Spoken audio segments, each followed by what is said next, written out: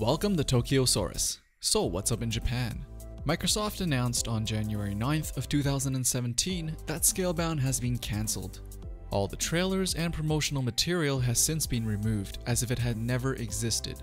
But we all remember that trailer of the Xbox One exclusive that looked very similar to Monster Hunter, but with much better graphics. It was first revealed in 2014 by Platinum Games, and well into 2015, it was reported that Scalebound was making good progress.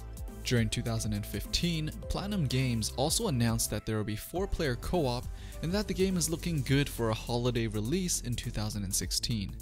In an interview with the director Kamiya Hideki, it was even reported that this was his dream game.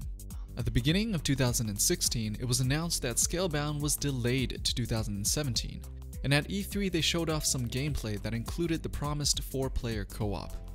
And then we have the cancellation that happened early 2017 with rumors of Hideki taking time off.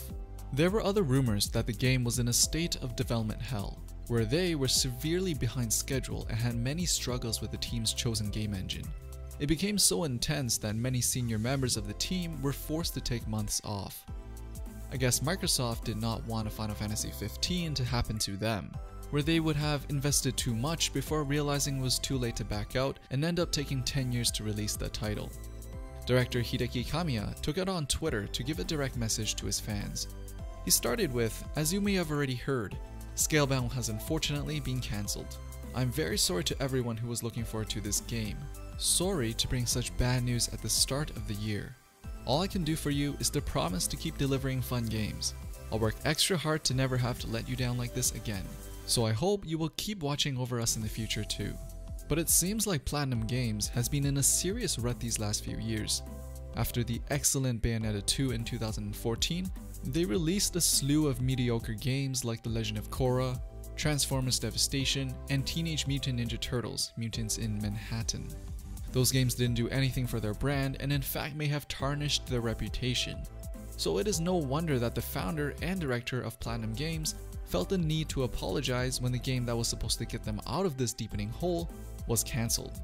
In a following tweet, he confirmed that he was in fact not taking a break to dispel the rumors of him taking time off. The tweet said, "And I took time off for my mental health? Me? No way. Imagine working on something for 2 years non-stop, probably at least 16 hours a day, and to have it cancelled on you and still have to deal with the public. I would have to say Kamiya is taking it like a champ." And if you know anything about Kamiya and his antics, you should know how active he is with his fanbase on the internet. And it really shows how much his fans care about him when you look at the comment section and this tweet. "I thought I would get lots of savage messages, but in reality, I'm getting lots of warm messages. Thank you, cry face." So at least he seems to be doing alright after this whole fiasco. Let's just hope he gets right back on his feet and gets started on his next project. So what did you think of Scalebound's cancellation and Kamiya Hideki's response to it all? As usual, let me know in the comments below. Thumbs up the video if you liked it and follow Tokyosaurus on social media for Japanese culture tweets and video updates. And for more about the latest things people are talking about in Japan, make sure to subscribe so you can get your daily fix of Japan right in your inbox. Thanks for watching and I'll see you guys in the next one.